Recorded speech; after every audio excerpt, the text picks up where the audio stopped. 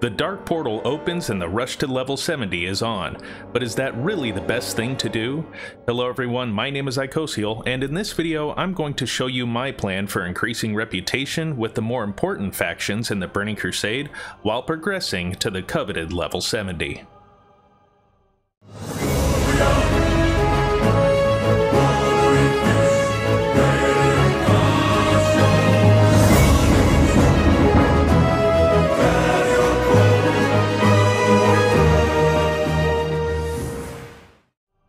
In this guide, I want to share with you all the strategy to leveling for the Burning Crusade that I will be using that puts more importance on reputation gain than actually speed leveling.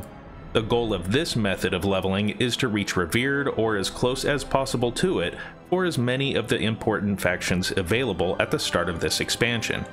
Racing your way to level 70 will often spoil more efficient routes to gaining reputation with the new factions in Outland, and likely cause a more dreadful experience in the endgame as you try to catch up with your rep. At certain points in this guide, I will suggest to complete specific quests. There are far too many to actually show on screen, so for those, please click on the links provided in the video description below to find which ones I am referring to. Also understand that when I say to run a dungeon, it is to fully clear the dungeon of all enemies to maximize your reputation gains while in there. Lastly, please keep in mind that in many cases, you will stop earning reputation in a dungeon, or with specific quest, and leave you 1 point shy of reaching the next reputation level.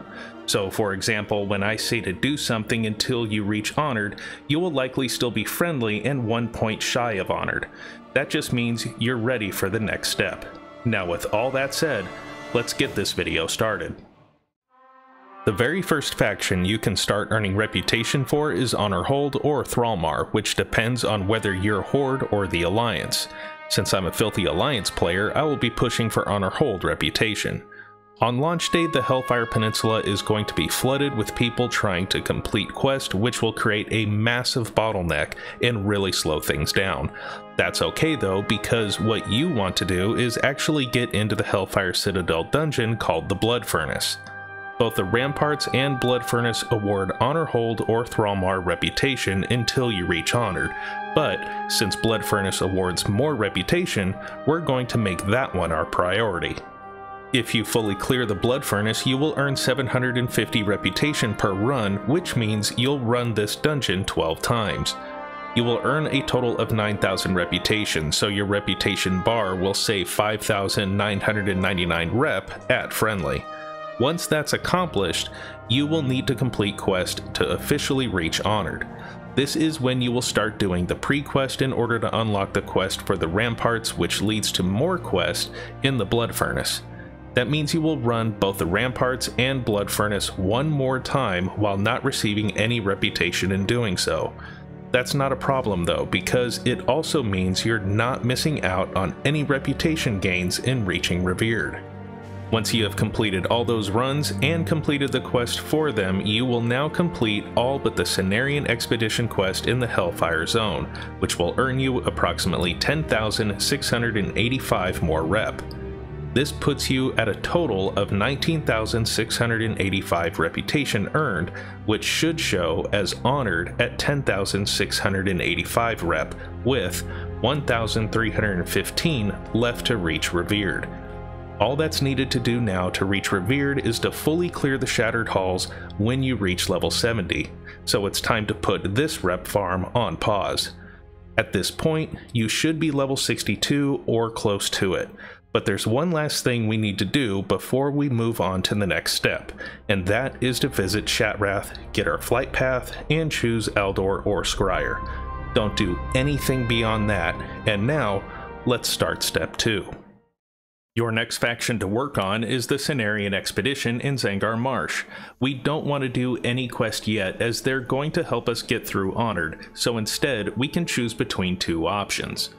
The first is to fully clear both the Slave Pens and Underbog dungeons until you reach Honored. Underbog is the better dungeon to repeat as you will earn more reputation with the Cenarion Expedition and take about 9 runs to reach Honored.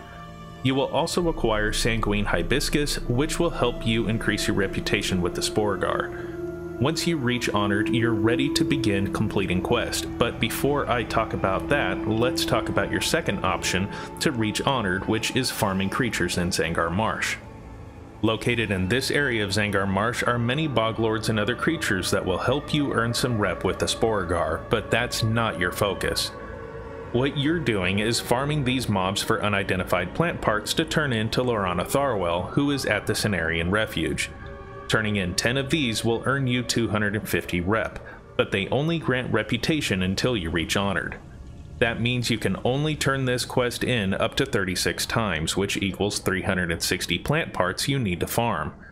If you don't want to farm for these, you can simply purchase them from the auction house, but understand that early on in the expansion, they will likely be limited numbers and the cost will be high. When you turn in unidentified plant parts, you will receive a package of identified plants, and these packages have a small chance of containing an uncatalogued species. Hold on to all the uncatalogued species until you reach that last point of friendly, and then turn them in to get a nice boost into Honored. Once you have reached Honored, you will now focus on completing the Cenarion Expedition quest in Hellfire Peninsula, Zangar Marsh, and Terakar Forest. During this time, there are quests for the Slave Pens and Underbog, so make sure you get those if you haven't done them already. If you opted to farm for unidentified plant parts, try to only run each dungeon once, as the creatures in there will not offer any reputation except for the later mobs in the Underbog past friendly. Once all of these quests are complete, and you have turned in all the Coilfang armaments you have obtained, you should have reached Revered with the Cenarion Expedition, and likely have reached level 63. At this time, you should have already gone to Shattrath and completed the introductory quests that lead you to your decision of choosing your allegiance to the Aldor or Scryer factions. Those will be the only quests you will complete at this time if you haven't done so already. For those who chose the Aldor, you're going to farm for marks of Kil'jaeden from the cultists found near Auchindoun in the Bone Waste. These marks only grant reputation from neutral through friendly, so you're going to farm for 220 of these. If you're a Draenei, you only need to farm for 100, and if you're a Blood Elf, you need 340 marks. For those that chose the Scryers, you're going to be farming for Sun Fury signets from the Blood Elves found here in Terakar Forest. The same numbers apply, except if you're a Blood Elf, you only need 100 signets, while Draenei will need 340 signets. By the time you're done farming for these, you should have reached level 64 or be close to it. And your reputation should be 1 point shy of Honored. If you don't want to farm for all of these marks or signets, you can instead purchase what you need from the auction house. We will come back to our Aldor and Scryer rep a bit later, so for now, let's move on to step 4. Now that you're around level 64, you want to begin working on your lower city rep, and just like the Cenarion Expedition, you have 2 options.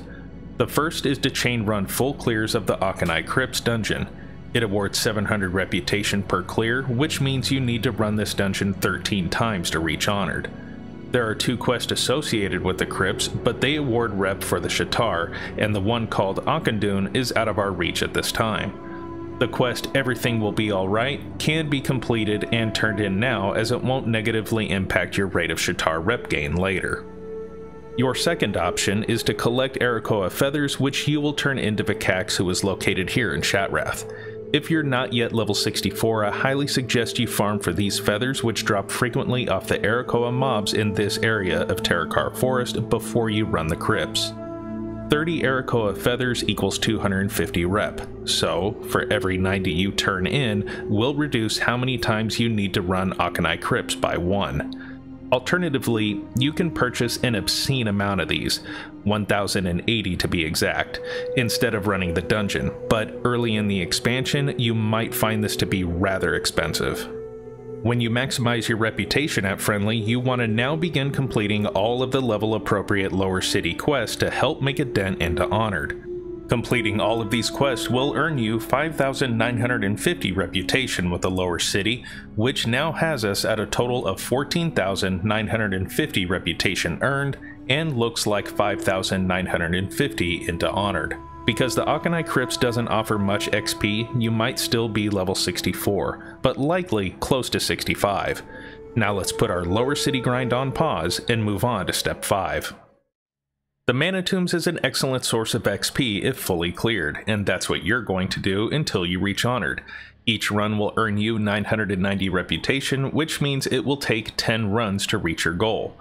Be sure to complete the quest associated with the Mana Tombs, but do not turn them in until you reach 5,999 in Friendly to make a dent into Honored. Once you have reached Honored, you're going to head over to Nagrand and complete the Consortium quest found in that zone. You will earn another 2,010 reputation from those quests, which will put you at 12,360 rep earned, which looks like 3,360 into Honored. There are more Consortium quests to do when you reach higher levels, and speaking of higher levels, this is the part where you might have fallen a little bit behind. If you're not 66 by the time you reach Honored, you will enter the optional Step 6, which is the catch-up phase. This begins the more painful part of the process. It's around this time you may find yourself lagging a bit in level, and so in keeping with the theme of this guide, I want to show you how you can maximize your reputation earnings while continuing to gain XP. So, here is your priority. If you're not level 66 and have not completed the Consortium quest in Nagrand, you should finish those now. If those quests are done, you will want to complete your Kurnai or Maghar quest. If both of those are complete, you will want to kill the cultists at Kilsaro Fortress for marks of Kill Jaden if you're not yet honored with the Aldor. If all of that is done and you're not yet level 66, you're going to kill Nagrand Ogres for 3 things. Obsidian Warbeads for Consortium rep, each kill grants 10 rep for the Kurnai or Maghar, and they have a chance to drop Oshugun Crystal Powder for Hila research tokens. Do that until you reach level 66, and once you reach level 66, you're ready for step 7. It's time to go back to Azeroth and get to the Caverns of Time to start our grind with the Keepers of Time faction. Start and complete the Escape from Durnhold questline, which will award 6,000 reputation once complete. To reach Honored, you'll need to run Durnhold 3 more times, but that means you need to kill all the enemies over in Terran Mill before you begin the final encounter to maximize your reputation earning potential. It's not important for you to run this dungeon more than once though, since you're going to be forced to run the Black Morass to reach Revered anyways. If you're feeling gutsy, or you have a group of higher level players, you can choose to chain run the opening of the Dark Portal until you reach Revered. Each clear of the Black Morass will earn you roughly 1,110 reputation with the Keepers of Time, which means it's about 11 runs to reach Revered. You will be back here in a few more levels, so it's up to you if you want to do this now or later. If you're going to do it later, it's now time to move on to step 8. You're likely still level 66, and you want to collect the available quest for Seethic Halls and fully clear that dungeon about 6 times to reach Revered with the lower city. You can turn in the quest once they're complete to give you a slight boost as well. Inside Seethic Halls located behind the final boss is the Shadow Labyrinth key, and you will need that for your Karazhan attunement very soon. Your goal is to reach both Revered and obtain level 67, so you're back in the catch-up phase until you meet those 2 goals.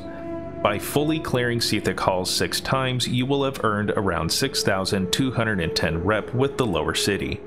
Add that to the 14,950 you have already earned, and you will have a total of 21,160 rep, which puts you at 160 rep into Revered. Now get to level 67 and you're ready for step 9. At level 67, you're going to head over to Blade's Edge Mountains and complete all of the Cenarion Expedition quests that are now available at your level. You're likely already revered with the expedition, but you're doing this because you need the XP and it gets you closer to Exalted, which you will likely want anyways. Once that's done, you're going over to Netherstorm to complete the Cenarion Expedition quest there, as well as the Consortium quest in Midrealm, Stormspire, and Area 52. If you haven't turned in your Mana Tombs quest, you can do so now. When you're done with those quests, you're likely not yet level 68, so it's back to farming Obsidian Warbeads or running the Black Morass for both XP and working towards Revered or Exalted, depending on where you left off. Once you reach level 68, you're on to the next and very fun step 10. At level 68, the questline to begin your Karazhan attunement becomes available. Doing this now not only serves to earn you some excellent XP, but will also allow you to be ready to enter Karazhan the moment you reach level 70. I go into detail about each step of this attunement quest line in my raid attunement video, so when you reach this part, go ahead and give that a look to prepare yourself. Part of this quest will send you back to the Black Morass, so if you're already revered, you won't have to run it any more times unless you're trying to reach Exalted now. Near the end of the quest line, you'll either need to be level 70 with a flying mount, a warlock to summon you, or be a druid with flight form at level 68 to get you up to the Icosiol, so keep that in mind. It's not necessary for you to complete the Karazhan attunement just yet, so if you can't get to the Icosiol, go ahead and move on to the final step. You're now beginning the XP grind to 70, but we want to attack this as we have everything else, so it's time to unpause our Aldor or Scryer rep grind, which was left at Honored.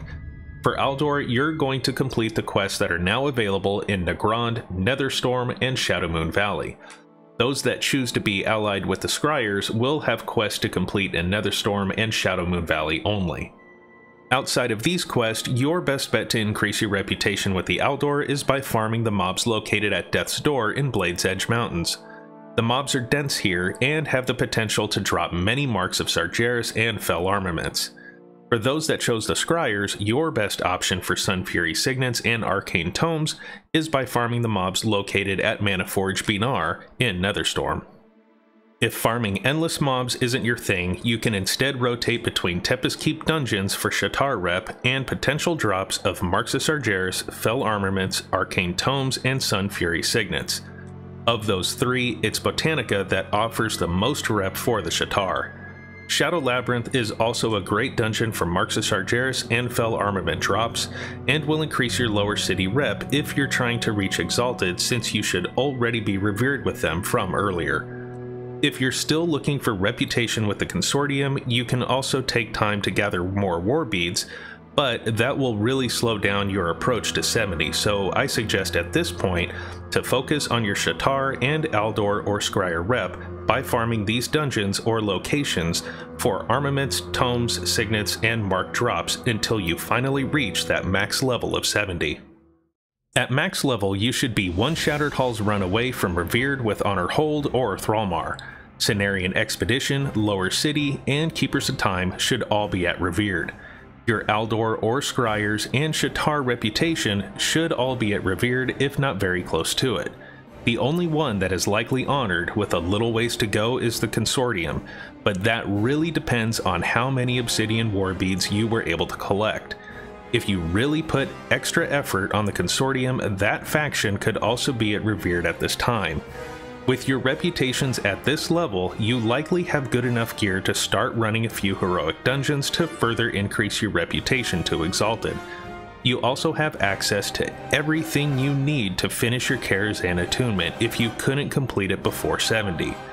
Now, all you gotta do is start pushing these factions to Exalted through many heroic dungeon runs, daily quests, and maybe start getting in those first Karazhan attempts.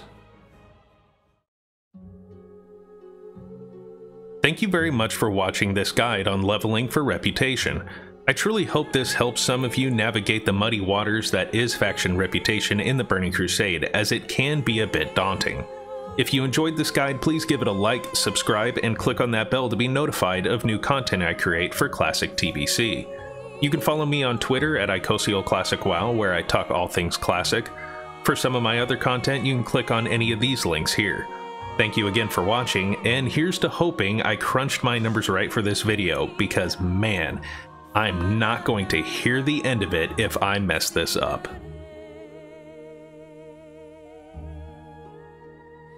Now, where was I? Oh yes,